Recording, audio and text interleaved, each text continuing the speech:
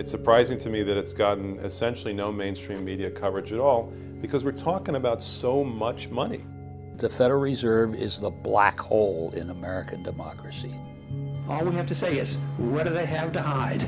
The Federal Reserve had a responsibility to provide oversight for the conduct of banks. They didn't do that. It's known as one of the most powerful and secretive institutions in Washington. And now, President Obama wants to hand the Federal Reserve even more power. I am proposing that the Federal Reserve be granted new authority and accountability for regulating bank holding companies and other large firms that pose a risk to the entire economy in the event of failure. The president's plan to make the Fed the systemic risk regulator has raised eyebrows on Capitol Hill. The president's financial reform proposal has included broad and sweeping increases in Chairman Bernanke or his successor's powers. And if that power is used, what will be the oversight? I believe that we have to adequately audit the Federal Reserve before any consideration is given to making the Federal Reserve the systemic risk regulator. A growing number in Congress are calling for the Federal Reserve to be fully audited for the first time in its history. It's a movement that started with one Washington outsider, whose ideas have largely been ignored by the mainstream of both political parties. Texas Congressman Ron Paul. He's been trying to audit the Federal Reserve for years without success. But in the last few months, his bill to open up the Fed's books has spawned a rare bipartisan coalition of more than 250 co-sponsors, a majority of the House of Representatives. The best answer I have about defending my bill is asking a question: why not?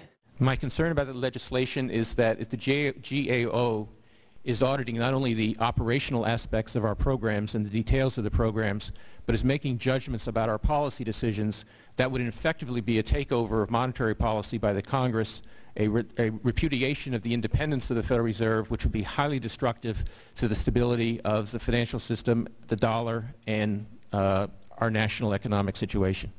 Despite these dire warnings against having an audit, Fed challengers in Congress aren't flinching. This is a situation where the Federal Reserve is out of control. Since September, it's been doing things it never did before in its history. With the help of a rule from the days of Woodrow Wilson that gave the Federal Reserve vast authority to lend money during unusual and exigent circumstances, the Fed has doled out more than $1 trillion to financial institutions without consulting Congress. When freshman Congressman Alan Grayson asked the Fed's Inspector General how much of that money the Federal Reserve had lost since the crisis began, he was surprised to find out she didn't know. So are you telling me that nobody at the Federal Reserve is keeping track on a regular basis of the losses that it incurs on what is now a $2 trillion portfolio? Until we actually look at the program and have the information, we are not in a position to say whether there are losses or to respond in any other way. And I think it was shocking to me and to other people to see that the Inspector General could not account for $1 trillion of cash that had been handed out by the Federal Reserve in the course of just the past few months. So Grayson began rallying his fellow Democrats to support Ron Paul's bill and call for more oversight of the Federal Reserve. The fact is that the American people want to know more of the secrets of the temple, as the book was before you were born. The Secrets of the Temple was required reading in my day. Nancy Pelosi said the public wants to know more about the secrets of the temple. And my response to that is, if the public does learn more, they will be outraged more. Journalist and author William Greider says the Fed's darkest secrets are conflicts of interest, stemming from its deep ties to the financial elite. The Federal Reserve, from its origins, is very, very close to the biggest banks and financial houses in the country. Always has been and always has governed with that in mind.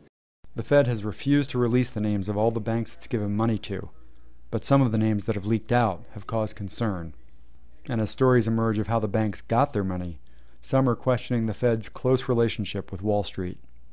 One example that I think is particularly dubious, Jamie Dimon, CEO of J.P. Morgan Chase, is involved in the bailout of Bear Stearns, If that firm failed, one of the people who loses first is J.P. Morgan Chase.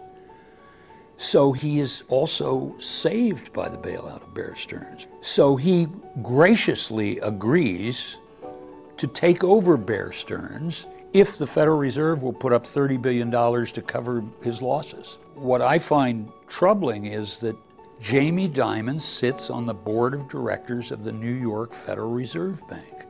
Tim Geithner, who was then president of the New York Federal Reserve Bank and is now Treasury Secretary, was bargaining with his own board member on this terms of this deal. So I think what's happened in this crisis is that people all over the country have been able to see there's something illegitimate about this. They may not be able to put their finger on it, but this doesn't feel right. And some people are getting downright angry, and that includes a lot of members of Congress. Do you solemnly swear to tell the truth, the whole truth? And now one House committee is holding its own investigation into the controversial deal that the Fed brokered between Bank of America and the failing financial giant Merrill Lynch. According to documents acquired during the investigation, Fed Chairman Bernanke threatened to fire Bank of America CEO Ken Lewis when Lewis considered backing out of the deal. The Fed's decision-making process in the Bank of America Merrill Lynch merger makes the case for a significant increase in accountability at the Fed. The next hurdle for the plan to audit the Fed is the House Financial Services Committee, chaired by Barney Frank. Although Frank has praised the Fed's work to keep credit flowing during the economic crisis, he's pledged to include a Fed audit in the major financial regulation bill he plans to finish this summer. There will be substantially increased auditing. We don't want anything that would endanger the integrity of monetary policy. But in general, the operations of the Fed, the money they take in, all of that will be very much subject to audit. Despite the momentum, the Fed's not quitting the fight. It just created a new position for Enron's former head lobbyist, Linda Robertson, to push back against congressional critics. I think it's unfortunate that they're struggling so hard to keep this secret. We need to know exactly who got the money, what the terms are, all the details of this, because this is a democracy. You can't hand out $1 trillion of the people's money and keep everyone in the dark about it. That's ridiculous. Nobody has that kind of power in a democracy in a constitutional country.